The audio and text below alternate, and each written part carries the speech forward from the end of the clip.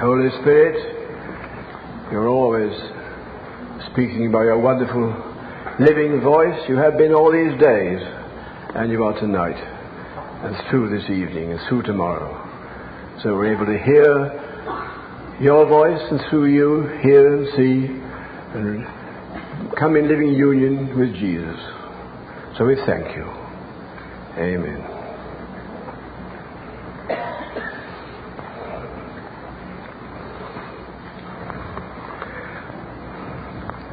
I'd like just to say, I suppose with my own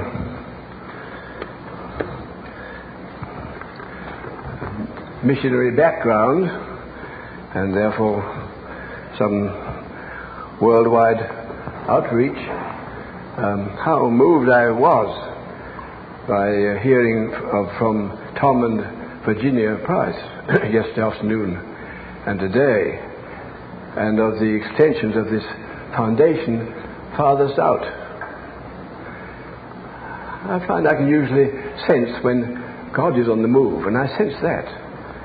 However, is moving in a new way through this foundation farthest out, which is taking CFO fellowship and witness round the world. As I know the world, I believe it's right for something like this. And I have a conviction that this beginnings of the foundation farthest out is going to be as big as the beginnings of the whole movement. You'll find that maybe in some ways the foundation farthest out will overwhelm the CFO just in this country. So I hope we can begin to catch the thrill that God's beginning to call us out now to build, to reproduce the same kind of living fellowships in India and Africa and Indonesia and Jamaica and all around the world that we have here. I hope the day will come, maybe it is, I don't know, when the whole fellowship of Camp Fathers catch on to this and find it part of the Camp Fathers Out commission from God. And I suppose I shouldn't say this, but I'd like to see the day when every camp when they met had some time when it was presented to them this the calling of God to expand ourselves to the world. Because as Tom knows and I know, the world is ripe for this kind of thing. I also have a strong conviction that God's seal is on those two. God seals men and women. I believe those two are sealed for this kind of ministry. And God set him apart to be a large part with Dale Anderson, whom I know too as a precious man of God, in planting this witness worldwide. So I thank God that it was brought to us these days.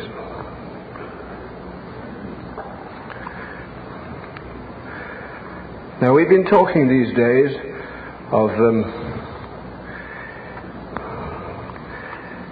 God's plan from eternity to manifest his lover father self and whatever purposes he has for eternity through his sons. That his son, and through his son the sons, are a vast company of people by whom he manifests himself, so they're the God manifestors. It's through the sons, the Father, Son and Spirit will be seen in his love action and love purposes and love fulfillments. And we've been seeing how he has brought us as persons, as we come to the place where we can be reliable sons, through phases of recognition of our relationship to him. The first phase was the redemption phase, the justification phase. When as lost sinners we found through our Lord Jesus Christ we reconciled to God through faith in his blood. We're producing in us the consciousness of justification. That's what we saw on the using those terms that 1 John used as a little child. First phase of recognition. Come into this living, saved, redeemed, love relationship with Jesus, Father and Spirit. Then we moved on to what is the meaning of being a real person, to the consciousness of a unified relationship. that the actual meaning of the living person, Father, Son, Spirit, and ourselves, is that we have become a conscious unity. So that we do function as humans. It isn't really we functioning. We functioning is Christ functioning by us. We're really Christ in human form. And this is what his purposes of redemption brought us into. And again, it's always by the inner consciousness, because all we ever are is our inner consciousness. We are what we know we are. So we've spent some time seeing how God has brought us into this in Christ, and how we by faith move into the consciousness and recognition of it. We now move on for a few minutes tonight to the final of the three, where it says that we're to have a relationship with Him which is like a little child, young man, and father. Right unto little children, right unto young men, right unto fathers. And we saw that the first two relationships are for our development, little children and young men. The third is for what is reproduced out from us in the fatherhood.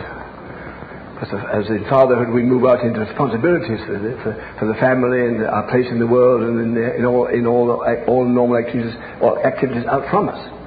So the first two are into us, the third's out from us.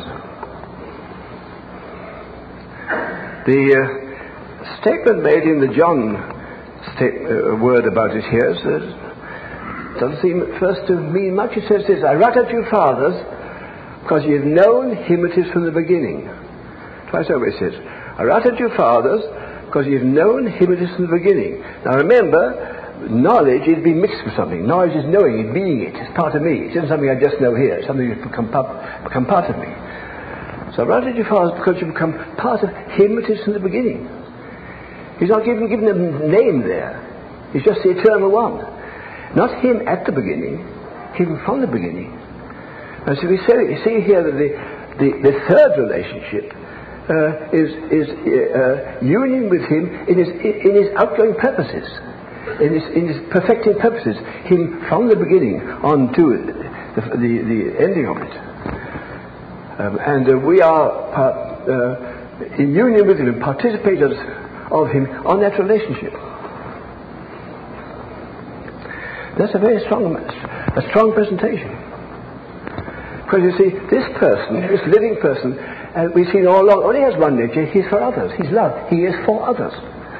His whole existence, his love, his thrill, his joy, fulfillment, is that he's the means for which his universe is perfected, by people perfected. It's outflowing himself, giving himself for others. This is the only nature he has. This is where his joy, his peace, his fulfillment is. So this is what this word is saying to us. The recognition that if I'm a justified person through Christ, if I'm a unified person in Christ, so it's not I living, it's he living. Now I'm also a cooperating person. And there's no other means in my life except for others. That's a strong statement. There's no partial meaning. The only meaning to life. If you and I are justified, unified, people in this living relationship to him, there's no other purpose of time and eternity, no other meaning to our life except for others.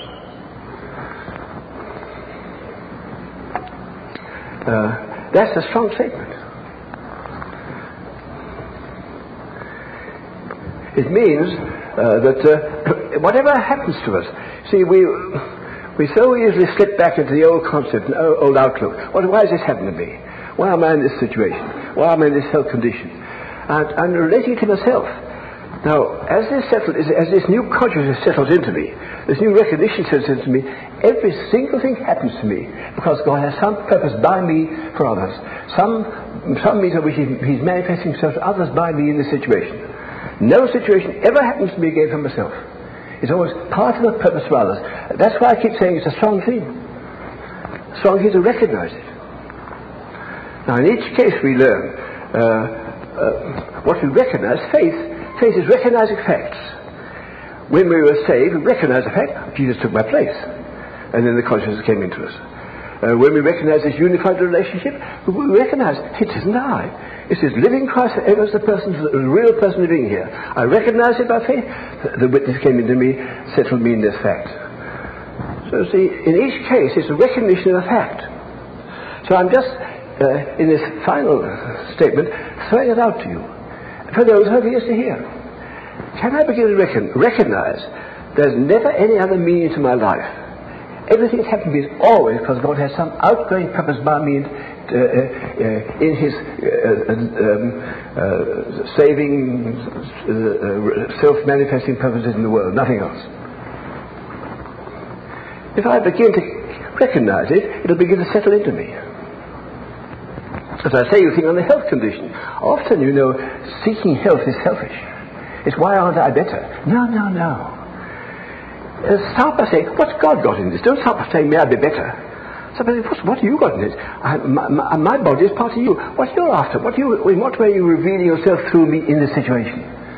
Every situation, start by saying, I'm a cooperator with God. My amazing privilege is to be the means of which God manifests Himself. We're the God manifestors in this world. This is our high privilege. Cooperators with Him. And begin to learn that, have that outlook on life. You see, we've moved over.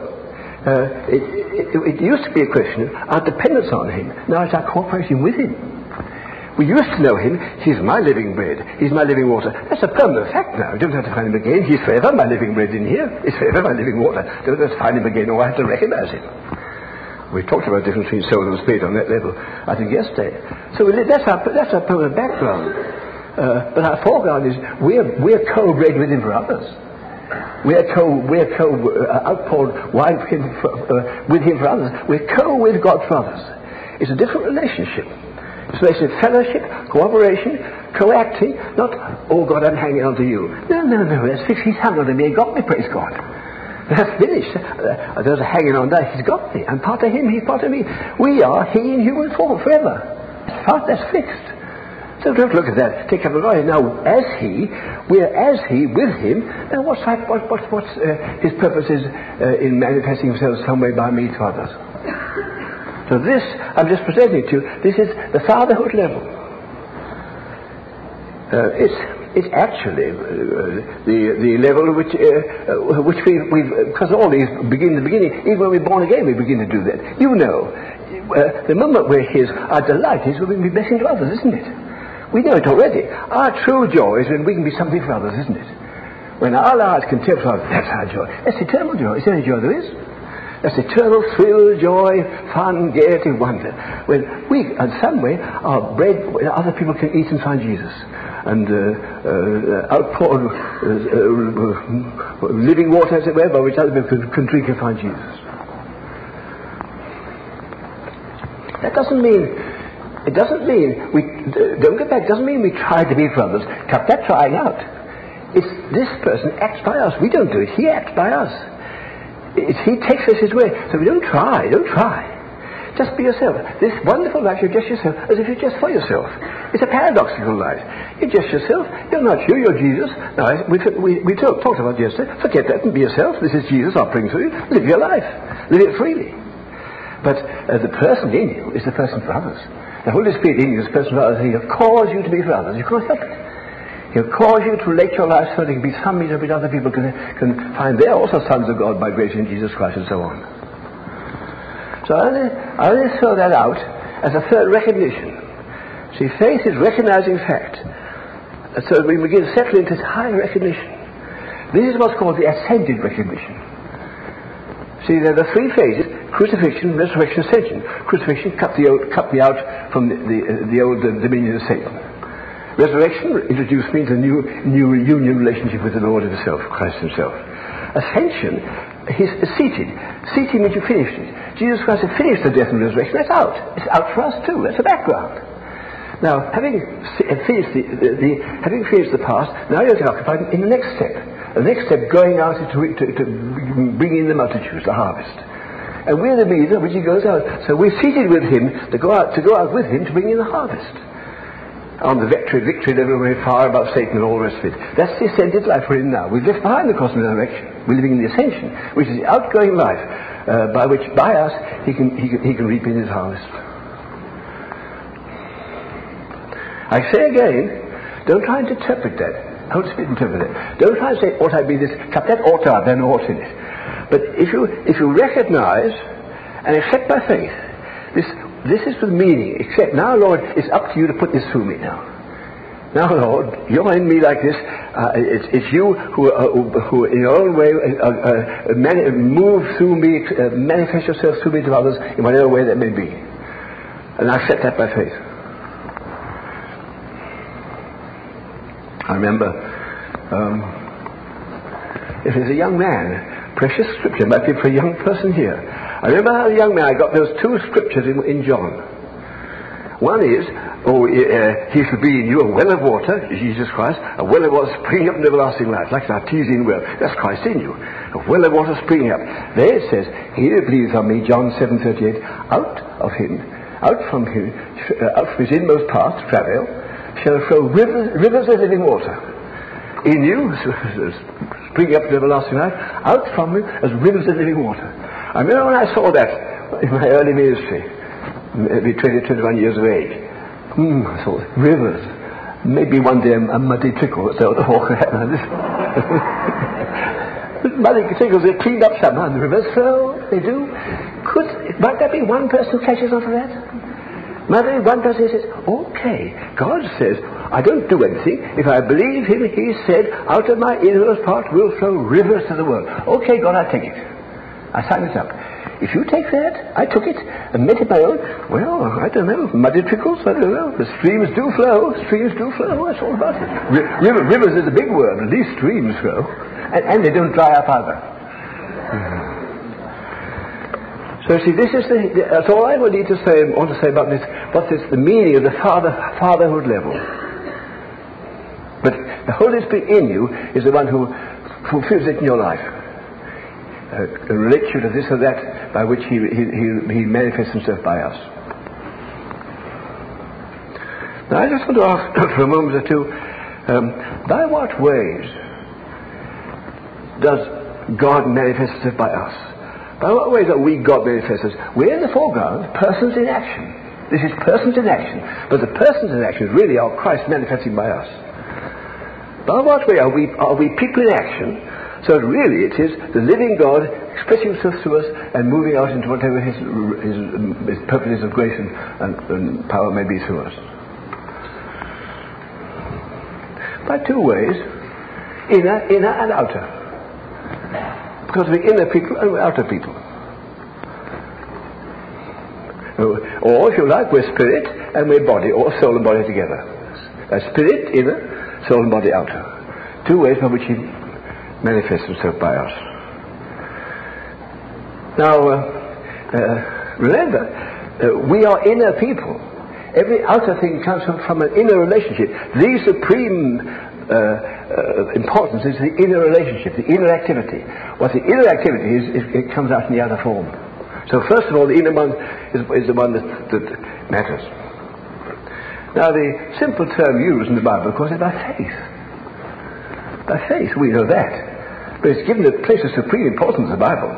There are only two words in the Bible which have chapters themselves. One is faith, Hebrews 11. The other is love, 1 Corinthians 13. And faith works by love. It works by the inner motivation, the self-giving motivation. But the faith always worked by love. We used to have a self-loving motivation, and we work faith for our own ends. That's the old unsaved life. In the new life, we have the other love motivating us, and that by our faith. Faith works by love, but faith. So faith is given a central place. Jesus always gave it to it. Jesus put stark emphasis on faith. For instance, when the woman came to him with the issue of blood, she touched him, and he knew virtue came out of him. When he turned her, he didn't point his virtue. He said, "Daughter, thy faith has saved thee." What interested him was somebody who moved in by faith, and the faith liberated the virtue to come through. And he was centering around the human element of the faith, which made it possible for the virtue to come through. So faith. Now, there's an attitude of faith and an action of faith. I want to say on this a moment. Attitude of faith. How you see things. All faith is how you begin to see things, and then you attach yourself to it. All faith is, you see something, you believe something, you want something, you take it, you go to it. So it starts by what you're seeing, you're believing in, what's attracting your attention, and then faith is, I'll take that, I'll go there, I'll do so. Your action of faith, your attitude, action of faith follows your attitude of faith.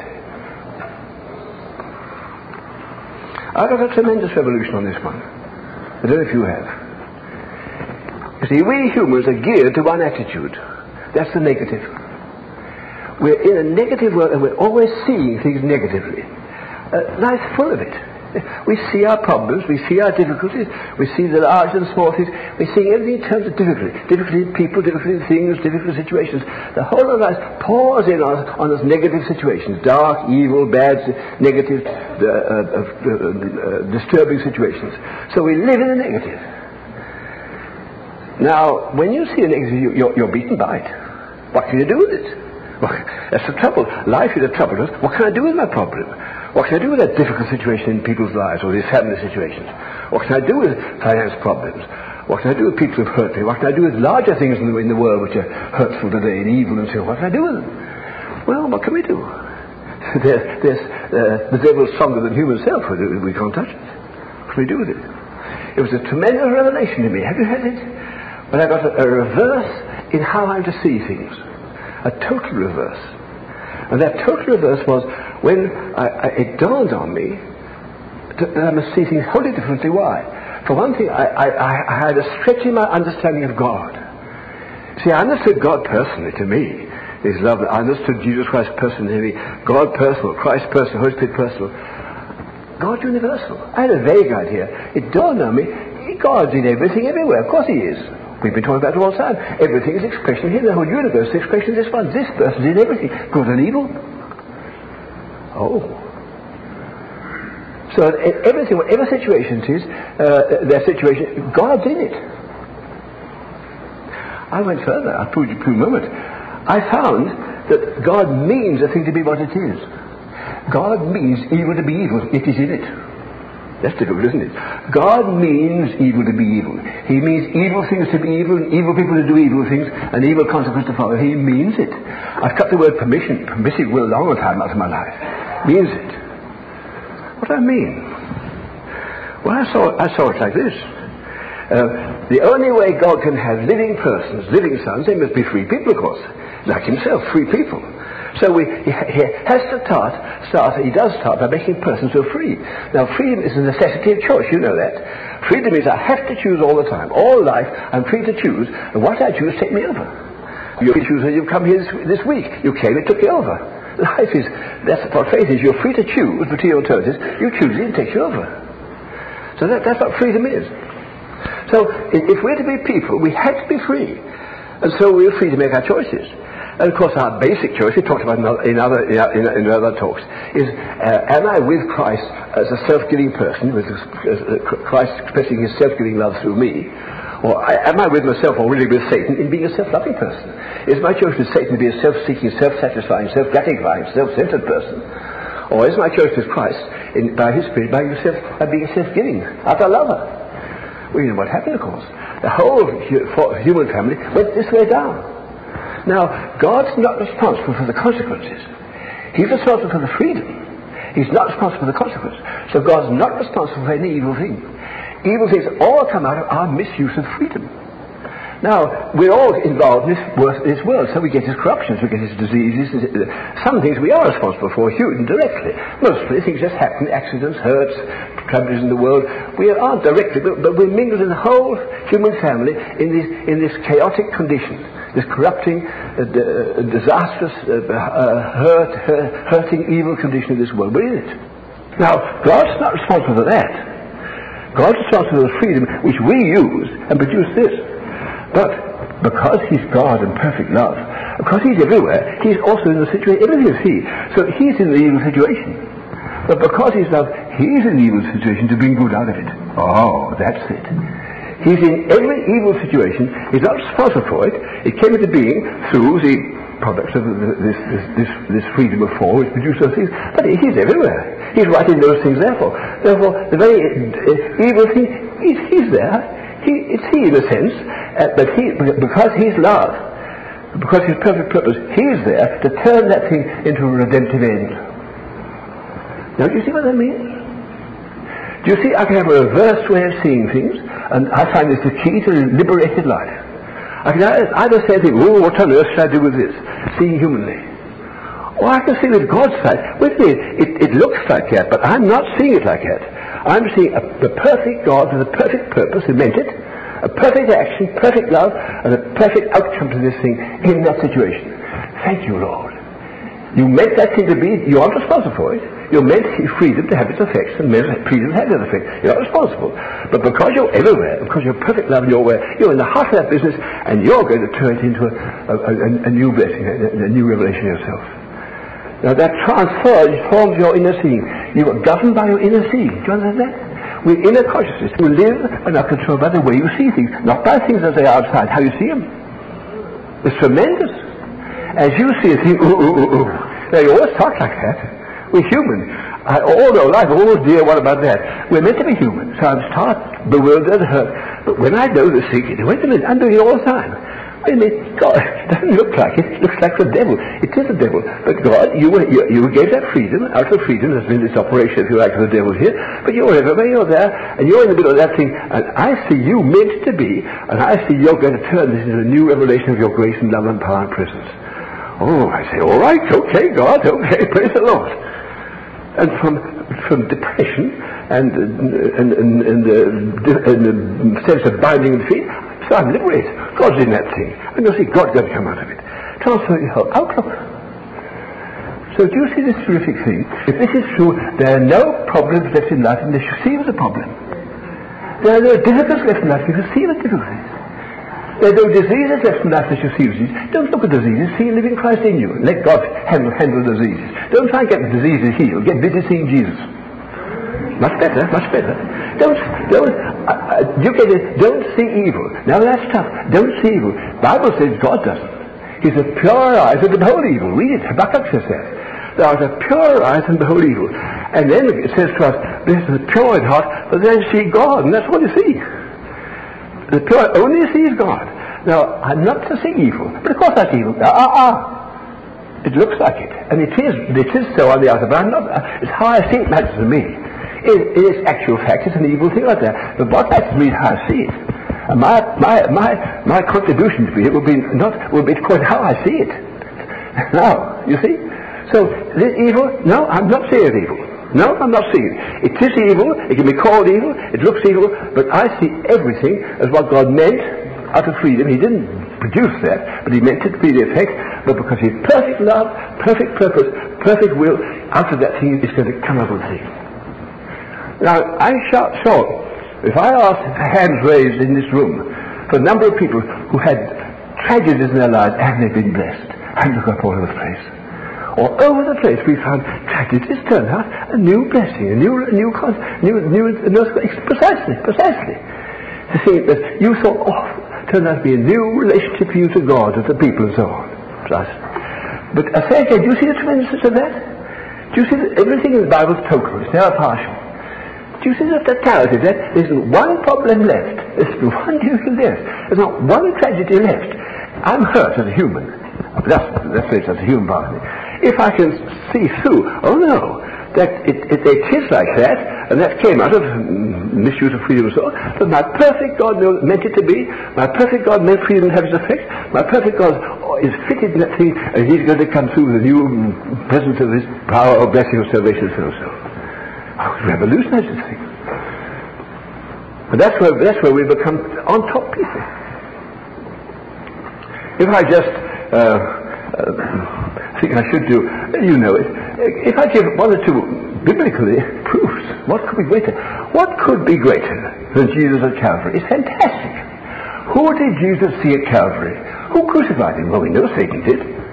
We're told at the Last Supper, Satan entered into Judas. And Jesus knew Satan had entered Judas, and He said quietly, Judas, he loved Judas, tried to win him. All right, go out, Judas, quietly, and do what you're going to do. He knew what he was going to do, betray him. And Satan was on the march now.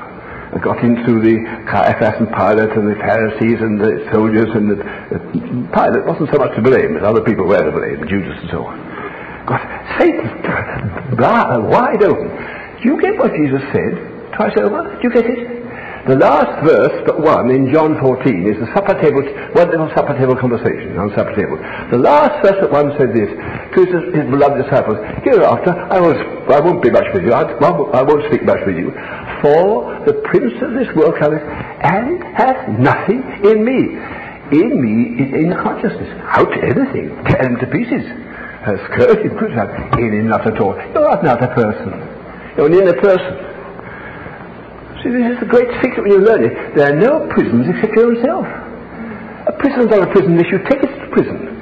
There's nothing binds a person. A communist isn't a bound communist when he's got Jesus. He's rejoicing, and Jesus is in him, and Jesus is giving you a chance of some light where he is. There are no bindings and no prisons on earth except the way you take it. That's your only prison. When you take a thing as evil, and you're caught up by, then there's evil and you fight it. When you say, God put me there, it's love, it's perfect, God's got me, you're free. That's the strange reason why Paul said to a slave, remain slaves. Well, it isn't very good social gospel today. In 1 Corinthians 7, he said, if you're a slave, remain a slave. Why? Because if you're a slave, you're outwardly bound to your master. But if you're Christ's slave, you're Christ's free man. You're free to love. That's freedom. To have Christ in you and to be able to express the love of Christ, that's freedom. And you, slave, are the free person, and your boss is caught up with his flesh stuff. He's a slave to his flesh. See what I mean?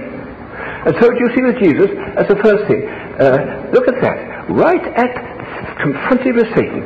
There's nothing in me. Can't see him. Don't see him. Can't see him. There's nothing in me outwardly. Oh, how do I know he can't see him?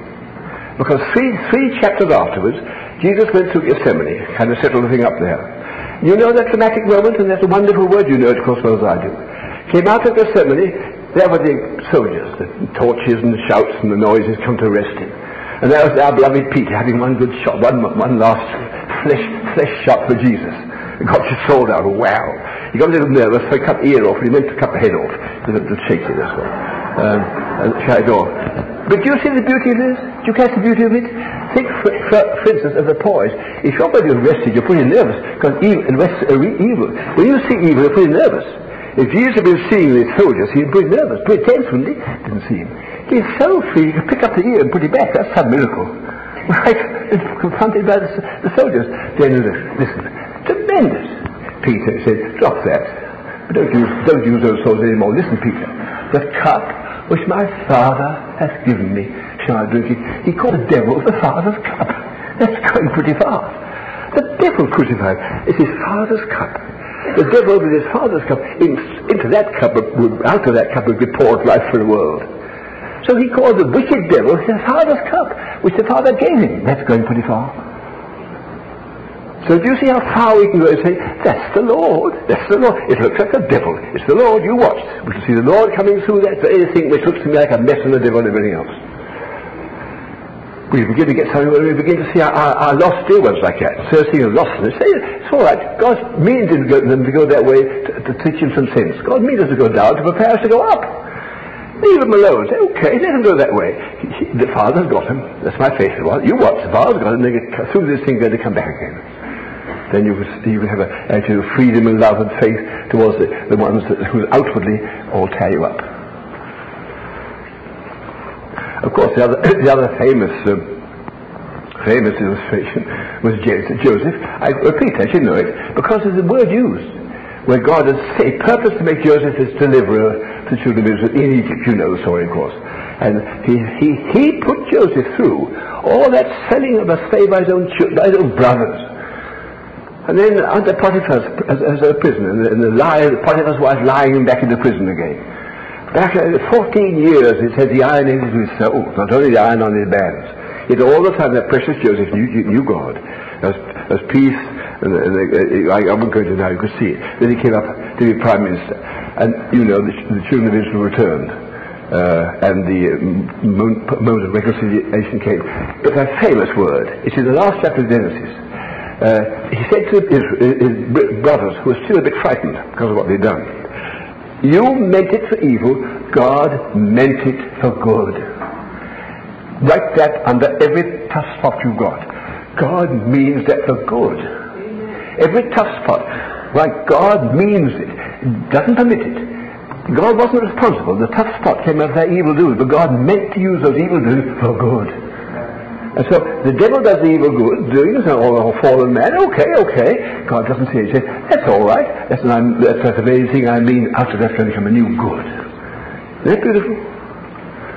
If I wanted one final proof, it's the actual boldness of the statement of Peter of the first speech after Pentecost, after the crucifixion. You read there, he spoke to the crowds around there. He said, you people, through determined counsel, determined counsel and the full knowledge of God, by which he has the crucified say, God determined you. God determined you to do it. God determined the wicked hands of crucified. So this is the first way in which the Spirit, the light manifests through us. Because when in all sorts of situations you have poise, and you have peace, and you have praise, light shining. A light which the world hasn't got, because of course the world's always getting torn up by things. You can't see things as we do. Now I want to say one more thing. I've had to tie up a bit tonight, but I may be finished it tomorrow morning. One other thing, I'll at least begin it. That's we in faith attitude. That's victory. Faith attitude, I've died, you may say, to the attitude of seeing it negatively, seeing it as you see it.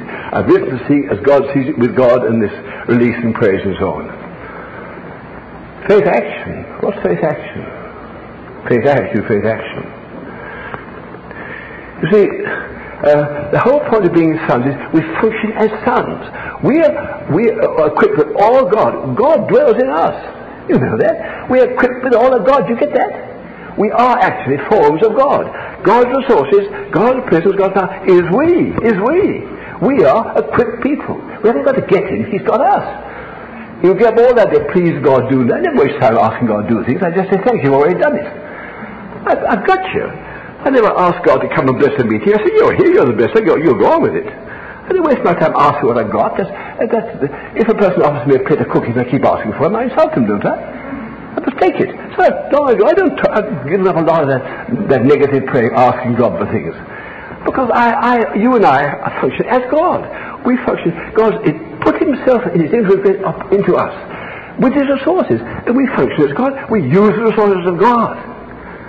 This is this marvelous new life, this new ascended life we live in. This Father life, tremendous life. So we don't bother with the devil anymore. The Bible says that we're far above the devil. Well, why do you make a big mess of the devil? When you're up in an airplane, an automobile looks like a peanut. That's about the only size the devil is, that's all. So you don't bother with him. Don't bother with him. Bother with the person who conquered him. But just one word, I have a few moments here on it. How do we function as sons? Now, faith action. What is all, I told you, what is all action in life? It's inwardly saying, I'll do something. The word of faith, you don't call it that. Every single thing you ever did in life. Inwardly, I'll eat that. I'll sit there. I'll go there. Inside you, you've said a decided word. Thought doesn't do it. There may be several chairs you can choose out of. Several things you may eat. Several places you may go to. Thought is like a father level. It's general. Faith is a son level, which comes with a decisive moment. That's what I'll eat. That's what I'll go. That's what I'll take. That's what I'll make. Like those things we just hear made now. They said, we'll make those. I think John didn't say, I want to be an artist. I'll go and make it. That's faith. So faith is my inability to relate myself, you see, to something that's available, like food or going to a place or doing something. And then I say, I'll go there. The faith is the moment decision. I'll go there. I'll take that. I'll do that. Now, humanly, on a human level, I do it with my hands, or with my feet, or with my tools, and I produce a thing, or with my car, I go to a place. So I fulfill my word of faith, humanly, by my actions. Now we're talking about people's spirits. We're talking about the Spirit. Now, the Spirit's the one who acts. Now, can I just catch this? The whole meaning now of being in places of problems. The things we talked about. Our privilege is to be the problem life, with its distortions and distractions and challenges and disturbances. Life's always going to be, it's our privilege to be in disturbed situations. You'll always get them. Life is that. Now, I told you the first attitude, wait a minute, God meant it, get there first. Okay, God, you meant it. You're there. So you've got a peace first, a release, not fighting it and all that. You accept it, you stop by saying, okay, God, you meant it to be, you're going to handle it. Now that's the first faith attitude. Now the faith attitude is, if you don't like it, you're there to be the agent by which God will change it. You're to be the agent by which God changes it. What do I mean? I mean, you accept the thing you don't like. Well, you still don't like it. You say, okay, God, I've accepted that thing wrong in that life, or that lack of finance, or that problem in my business, or problem in church, or I accept it. You meant it to be. It hurts me. I don't like it. I accept it for you. You've got a purpose. You've got your first step, your attitude. But you don't like it. God doesn't mean you to like it. Because God means you to be a person disturbed by situations, that you may be the one who goes further. I say, God, what I see as a need is with you a supply. It's already a supply. See, there's that marvelous scripture in Isaiah where Jehovah, God says, before they call, I will answer. Well, that's silly. Try it on the telephone. Before they call, I will answer. Well, very well. You've got to call first, get an answer. Lots of things God does are silly or willy, whichever way you like. Why before they call answer? Because before they call our answer means God has the answer before you call. Precisely. God's always got the answer there. Its source is eternal there. Now, to get the answer through us, He causes us to call. That's the need. He puts us in a place I don't like, something I don't like. I like to see that supplied, that health, or that financial, or that changes a person's life, or something. Whatever you like, I don't like it. Now, God meant me to do that. So I can be the agent who has turned up the call. In other words, turned up to face something I don't like. Now the whole thing God is saying to us, you desire, you can take. Now this is the loyalty. All He gives us all He has is at our disposal. What you desire, you take. So you get that famous scripture, whatsoever ye desire, when you pray, believe you receive them, and you shall have them. No limits on desire. Now don't say, you see, we've got so used to being suspicious of ourselves. My desires might be wrong. Drop that. Count your desires as right. God's got you. Be bold. Count your motives as right, not wrong. Go for what you desire. Be bold. All He says is what you desire. All right then. If you desire, think what do you say?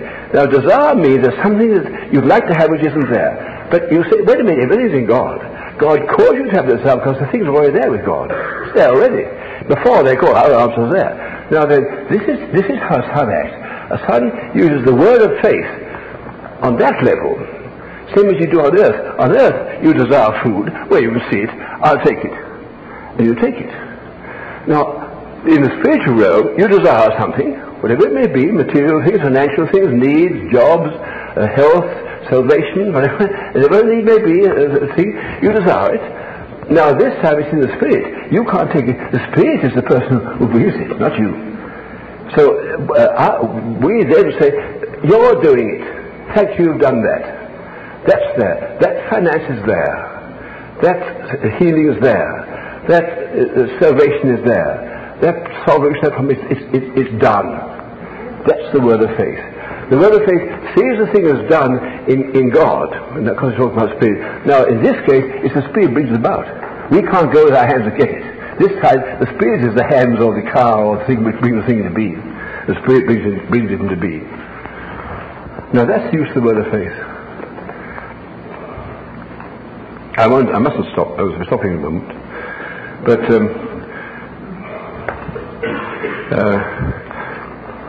I think in the main two things hinder us there. One is we're afraid of our desires. We aren't bold enough. We can't quite believe it can be so. We're afraid of our desires. Well, more for you then. That's more for you. God says, what you desire. The other is your emotional reaction.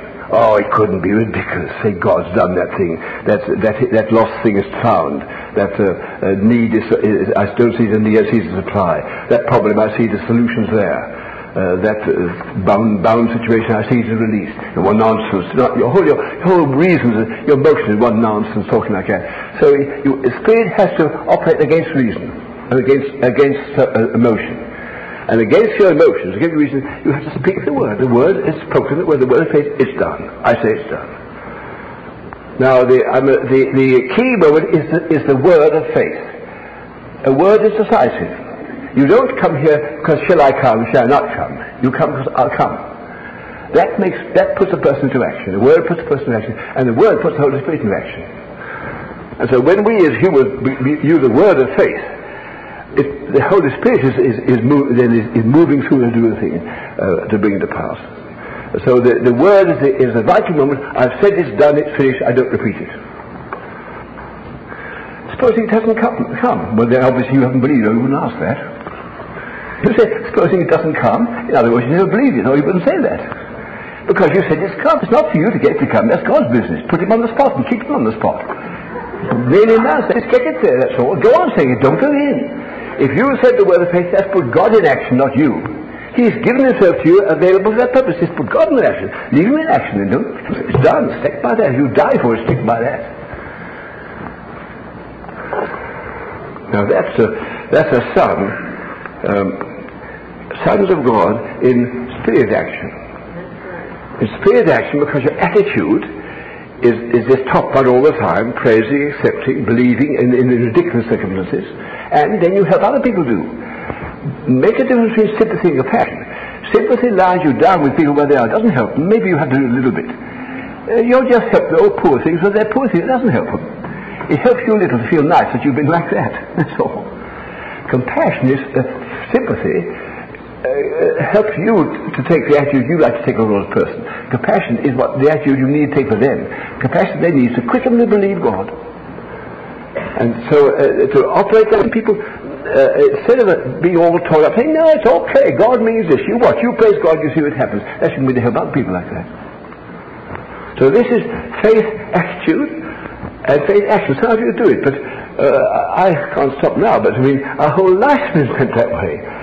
My whole life has been lived on words of faith. I was a little tiny mission with a handful. We've become a great world mission now with thousands all around the place. And every step has been, God, that's it. Thanks this year, give us 10. Next year, give us 15. Next year, give us 75. Next year, give us 50. We've just been taking from God all the time as the thing comes into existence. So we don't have to bother with humors. They're nuisance. I can't get anything out of humors. They're too mean. I prefer to get it out of God. Much better. It's always an easier life. That's the secret. So that's just the spirit phase of this cooperating life with the fatherhood life with God. A little bit tomorrow, for the last moment, we'll speak about the body phase when we get to action as bodies. That's as near as we can do for tonight. Thank you.